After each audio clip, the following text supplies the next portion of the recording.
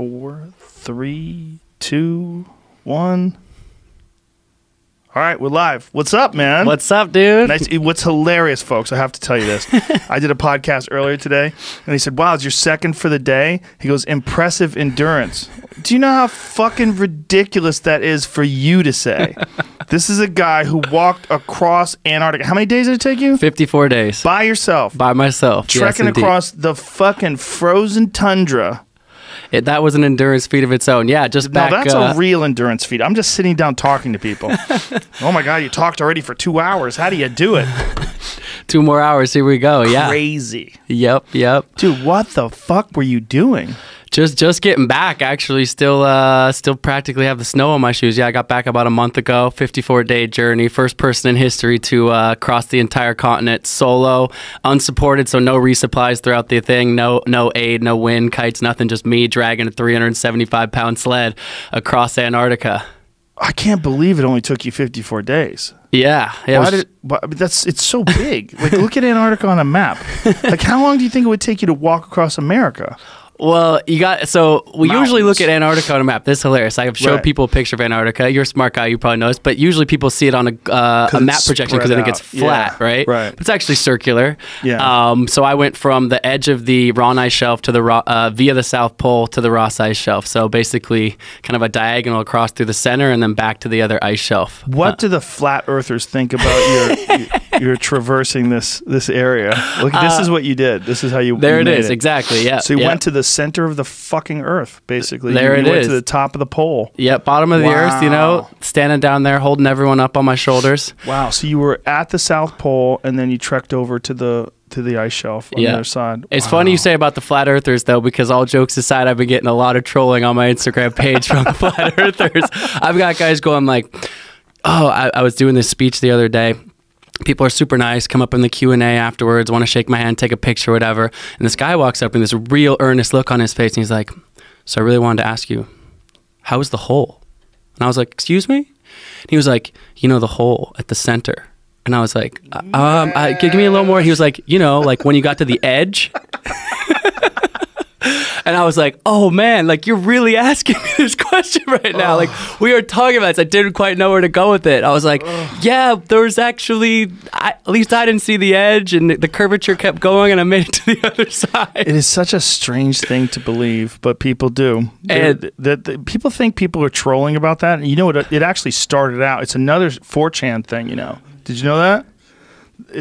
I'm sure there was probably somebody who believed it before that, but it started off people were trolling on 4chan, then eventually people just started actually going, hey, yeah, I bet it is flat, and then they started believing it, and YouTube videos popped up. There's another YouTube video someone linked to me the other day, and I thought it had like a few hundred views, but it had 28,000 views, and it was all these guys debating like, Colin proved that there's not a wall, like the wall, like there would be like Game of Thrones at the edge of the world. There's this whole conversation about I bet there's another 28,000 people. It's proved that Colin never actually went, because we know he's a New World Order shill.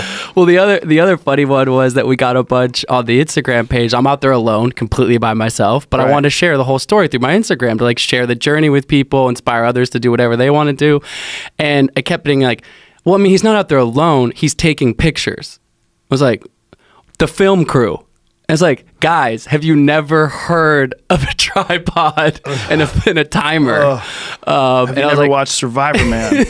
Exactly. So some funny comments along those lines. So your sled was 300 and how many pounds? 375 pounds to start. So basically, food and fuel was the main weight. So I called my project The Impossible First. That's sort of what I named the project because several people had tried. That's it right there? Yeah, oh there my God. it is. So not only are you walking, you're dragging this big ass heavy sled.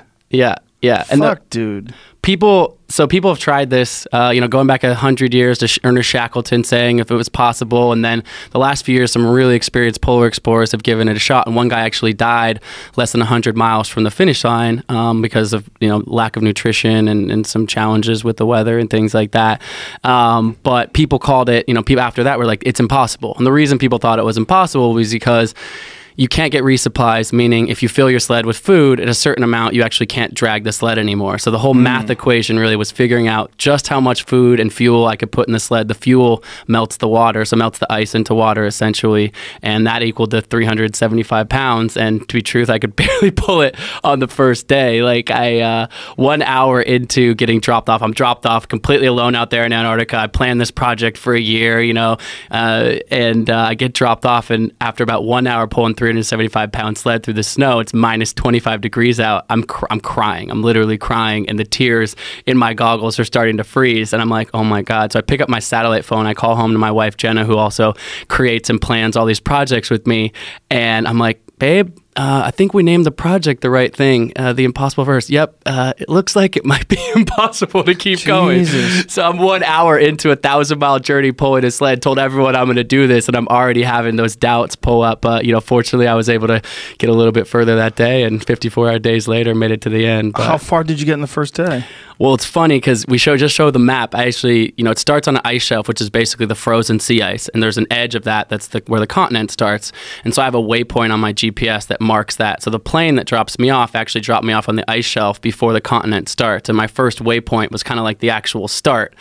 And so 1 hour in, I haven't even hit the real start. So when I call her on the phone, she's like, because she knows the route, and she's like, well, how far are you from the first waypoint, which is where the actual start is? And I'm like, it's 0.63 more miles. She's like, it's half a mile. You have 1,000 more to go. Like, get to the first waypoint, you know? Oh, and I was like, okay. So I, you know, rallied myself, got to the first waypoint, and then finally got in my tent that night and just kind of took a deep breath. I think I was just overwhelmed by the magnitude of it. I mean, imagine being a speck in the middle of Antarctica alone, these crazy temperatures, you know, all the excitement but fears of the journey ahead, and 375 pounds on my back. When the sleds, you know, when the snow's deep too, and loose snow, it makes 375 pounds even heavier than if it's like light, you know, icy or consolidated. So yeah, it was a rough start, to say the least. Did you do any sort of test run pulling the sled anywhere else?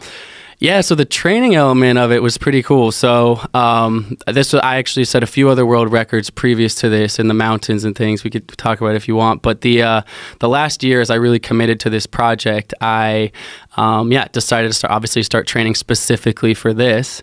I needed to put on about 20 pounds of muscle. I'm usually 6 foot, 165, pretty lean. I had raced triathlon professionally for a number of years and realized I needed to be a bit bigger because I was going to lose so much weight.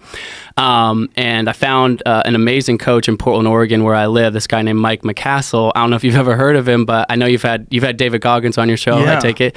So Mike actually surpassed David's pull-up record. Mike did 5,804 pull-ups in 20 hours. I think Goggins did about 4,000, which are both insane to me because I can do like another 1,000. And Mike was wearing a 30-pound weight vest too. No! Yes, just to add insult to injury. Mike McCassell, absolute legend. So anyway, wait a minute. He did 5,000 fucking chin-ups with a weight vest on. Dude, I barely can do 10. I'm right there with you, man. Like pull-ups are not. I've got some other physical strengths, but the pull-up department is not my strong suit. That is fucking insane. Get this too, just because I gotta big up my man for a second. That's his 4th world record. He also pulled a F-250 truck 20 miles across Death Valley in a harness. So I'm trying to look for the best guy to teach me how to pull heavy shit. Oh my God, you got the guy. I found the guy. I was like, fuck. Damn, this is the guy. I just love that there's people like that out there that just make you feel like such a pussy. Oh my God. The greatest thing about Mike, you know, big, strong, jacked dude, but like super soft spoken. He's like, yeah, I did those pull-ups. It was cool. Like, so anyways, he basically fucked with that record so hard.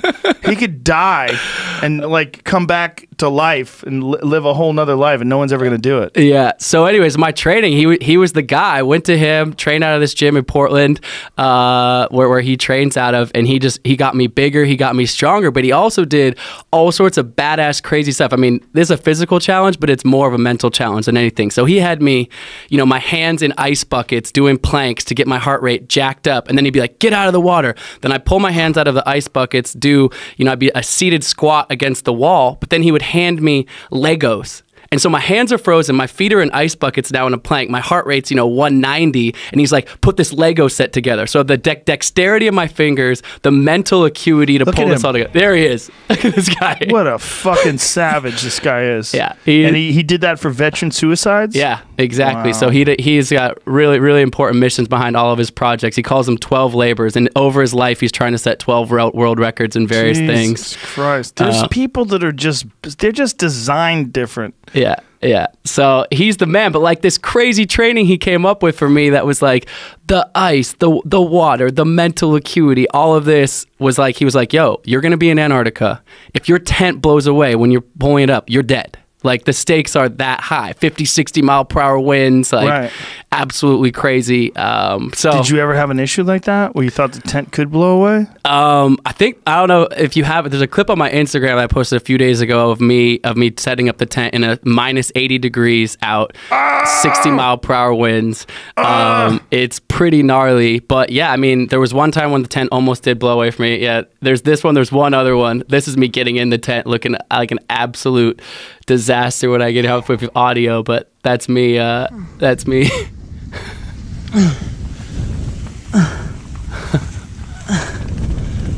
Whoa, you're pulling ice out of your eyelashes. I got caught out in a massive storm.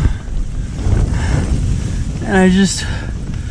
so hard to get the tent up. I didn't know if I was going to be able to get it up or I was going to have to just keep walking. Jesus. I'm in the tent now. Hoping these tent poles hold. Man. That was really intense. How do you stay warm in that tent?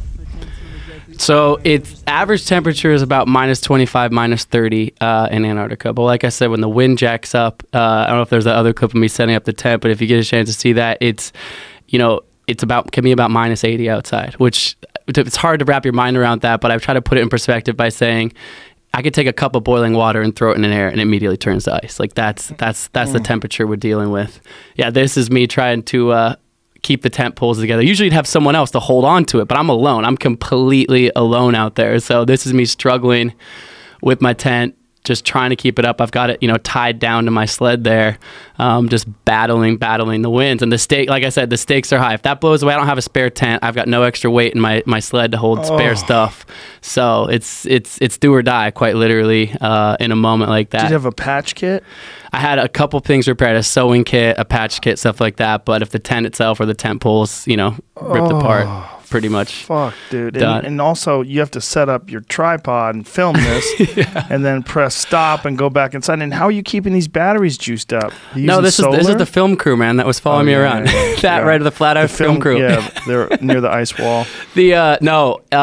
It was basically I had to keep the batteries warm by keeping them right against my skin. So I'd keep the batteries right against my skin. My body weight would keep it warm. And the second I wanted to take it out, I'd pull it out real quick, hit play, and then it would, usually it'd last a minute or 30, enough to get a little clip or something like that. You couldn't just let it run, but then it would, completely freeze. Even a full battery would be, on zero battery by pretty quickly. Were you using solar panels to charge it? Yeah. So one crazy cool thing about Antarctica at that time of year is it's 24 hours of daylight. And so the sun never sets. So even when I'm in my tent in the middle of the night, eye mask, earplugs to kind of pretend like it's nighttime, but 24 hours of daylight. So solar panels, keeping everything charged, cameras, phone batteries, all that. And are you traveling with, are you using GPS? Yeah, so I had some waypoints, the GPS waypoints that kind of led my path to the South Pole, etc., but mostly actually using a compass. So I'd look at my GPS maybe once every week or something like that just because to get the bearing. The juice factor? Or it was actually just easier because I basically had like a harness on front of me that would have my GPS or my compass kind of off my chest more or less, because some of the clips we saw, the sun's out, but actually more than half of the time the clouds would come in. So it'd be just complete and utter whiteout. I couldn't even see one step in front of me. And so I'd actually have to just stare down at my compass, keep it on this bearing. And so imagine you can't see anything, can't see one step in front of you. I'm pulling a 300-pound sled 12, 13 hours per day, not listening to anything really, complete dead silence, and just staring at this compass bearing all day long. So damn, dude. Were you going crazy at all? I mean, the mental side of it was by far the most interesting side of it for me. You know, have a lifelong endurance athlete, but really kind of an exploration into the mind is what it was for me, and why I was curious about it. So spending all this time in silence. Are you familiar with Vipassana meditation? Yes. So I've done a couple of these 10-day silent meditation retreats before this, which is 10 days, no reading, no writing, no eye contact.